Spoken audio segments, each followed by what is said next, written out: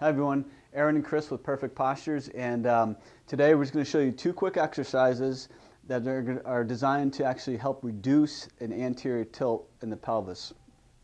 Just to kind of recap real quickly, the anterior tilt is from a side view where this front portion of the pelvis is actually tilting downward, so the whole pelvis is doing this.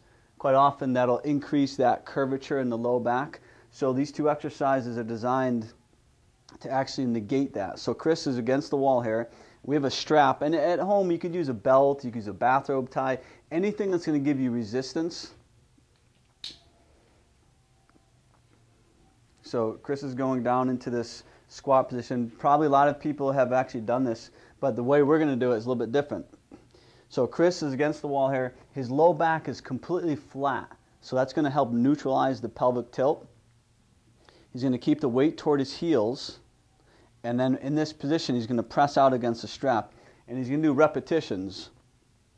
You're going to press, hold for a second, relax, and you're going to do 3 sets of 10 on this one while maintaining this position. So you might get a pretty good quad burn while you're doing this, but you should also start activating the hip muscles. The idea here is to get the pelvis to neutralize, decrease the amount of lordosis that you have, which will actually help disengage that hip flexor muscle that attaches into your low back, but it also disengages the muscles that run parallel to your spine.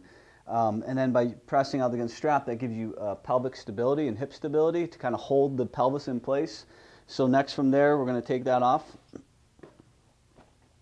Same position. If you need to take a break, take a break. I know this is going to be a pretty good burn on the thighs. So we're going to go down into the position again. And you don't even have to go quite to 90. You know, Chris is pretty close, but not quite at 90, but that's okay. More importantly is to keep the low back flat. And now you're going to use a pillow. This pillow that we use allows the knee to be right in line with the hip. At home, you could roll up a big beach towel into a tight ball. You could grab a couple pillows off your couch.